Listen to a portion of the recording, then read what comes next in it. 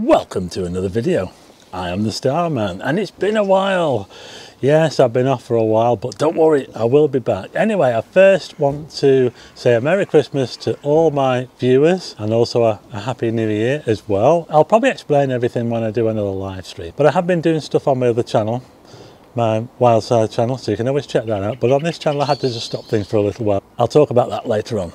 But in this video, I want to talk about the James Webb Space Telescope. Have you heard of the James Webb Space Telescope? It's sort of like a successor to the Hubble Space Telescope, but not quite, because it's a bit different. The Hubble Space Telescope, as you know, has been giving us amazing images for the last, I don't know, 20 years or whatever since it's been up there. And the James Webb Space Telescope is a little bit different. It's not going to give us those amazing artistic images that the Hubble gave us, because it's a different type of telescope. It's more of a kind of a research telescope that's going to use an infrared camera to look deep into the origins of the universe, and that's what the James Webb Telescope. I think it will be able to do some good pictures, but it is an infrared telescope specifically, and the Hubble is more of a, it could do infrared, but it also could do kind of like normal imaging as well and produce those pretty pictures. The James Webb is a little bit different. It's been 25 years in the making, the James Webb Space Telescope. It's got a massive mirror on it, whereas the Hubble only had a 2.4 meter mirror. The James Webb Space Telescope has a 6.5 meter diameter mirror, and that will open up.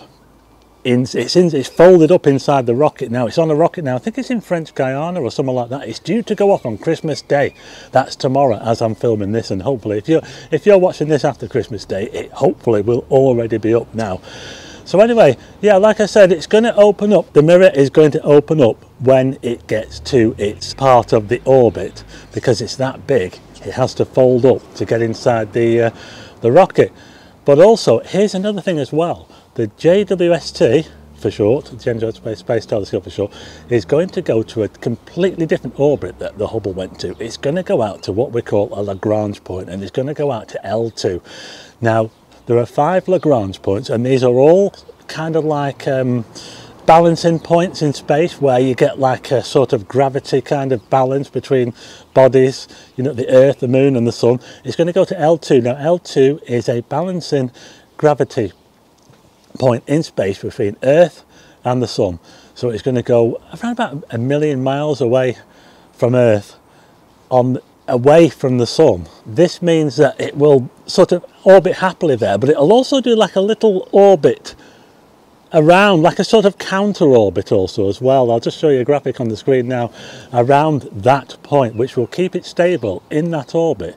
Now the problem there, the slight problem, is that if anything goes wrong with the telescope, if anything goes wrong with it opening up, or if it doesn't work properly and it needs something doing to it, they won't be able to service it because it will be so far away. The Hubble was only about, I think it was about 400 miles, it's in a low Earth orbit, 400 miles above the surface of the Earth, the Hubble, and there was obviously a problem when they sent the Hubble up. Remember, they had to fix the mirror because the mirror was very slightly out of line. So they managed to fix that, but they will not be able to fix the James Webb Space Telescope. If it gets out to that point in space and there's something wrong with it, well, that's 25 years down the drain. Yeah, so we really hope that the launch goes well tomorrow or on Christmas Day, and that the JWST starts to work, hopefully, and it all goes to plan, and it doesn't need anything doing to it, hopefully. If there is anything, hopefully it can all be done remotely. But there you go, that's a James Webb Space Telescope. It's going out on Christmas Day. Hopefully there'll be no last minute cancellations. There's been so many cancellations. Oh, it should have gone out years ago, but never mind, it's going to go out on Christmas Day. And if you're watching this after Christmas Day, hopefully it will get there and there'll be no problems at all. And look out for some amazing data. I say data because I don't know if it's going to do pictures, but we will find out. It might be able to do some pretty pictures, I don't know. We'll have to wait and see. But there you go, the James Webb Space Telescope launches on Christmas Day, and I hope you get a chance to follow the launch if it all goes to plan. And if I don't see you again before Christmas or New Year, have a very Merry Christmas and a Happy New Year. I will be back regularly in the New Year, I'm sure, and I will see you then.